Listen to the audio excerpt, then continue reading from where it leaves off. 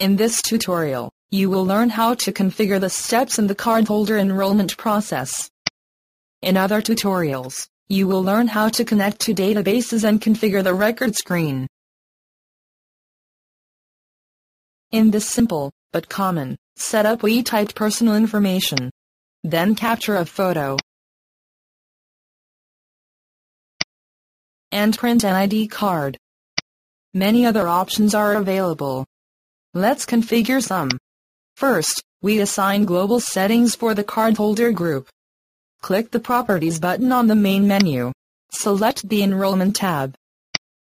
We can initialize default values in some editions.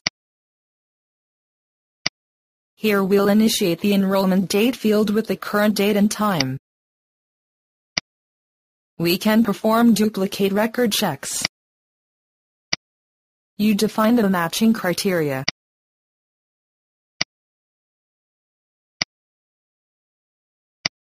When the new first and last name or last name and date of birth fields match a record from the database, the existing matched record will be presented. When a match is found, you choose to add a new record, use the existing record, or merge new information over old information. ID Flow can use optical character recognition to scan a license, passport, or business card. Click Configure. Align the scanner fields with the database fields. An auto-matching tool is provided. To configure photo acquisition, we must know which field will store the photo. In some editions, photos can be stored to files instead. Designate a folder to store the images and use data fields to create the naming convention. Then tell us which field will hold the automatically generated file name and path. Configure signature capture and fingerprint capture in the same manner as photo capture. In the Access Control Edition, ID Flow can create an account in your access control system and issue activated access cards. Select your access system. Jolly's Access Manager will allow you to establish a secure connection, in this example to Lenel's data conduit. Click the Badge Printing tab to create card printing rules. Name the rule and click in the Parameters frame. Then click the ellipsis button.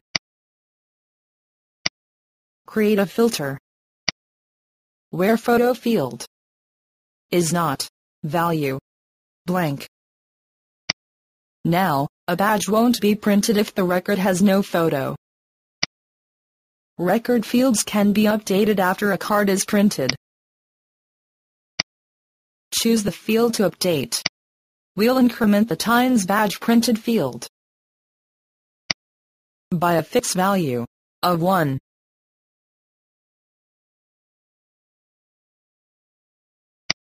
ID Flow will let you know if you've left any selected features unconfigured and which ones. We've finished creating the enrollment process for this cardholder group. Other cardholder groups can have different enrollment processes. Next, we'll configure this workstation's enrollment steps and devices. Click Setup. Select Configure Workstation Settings and click the Enrollment task link.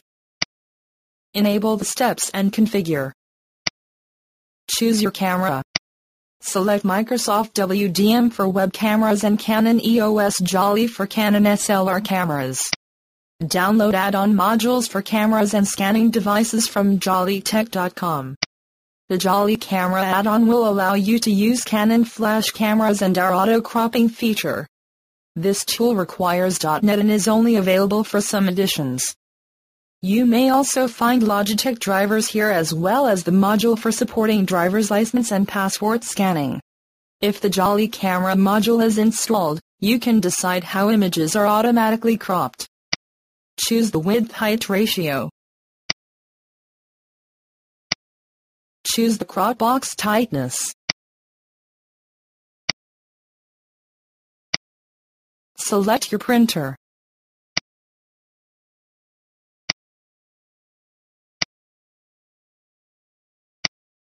Finally, disable steps you won't use on this workstation. We're now ready to enroll cardholders and issue ID cards. To finish enrollment on existing records, click Find Record. Then click Run Enrollment for the step-by-step process.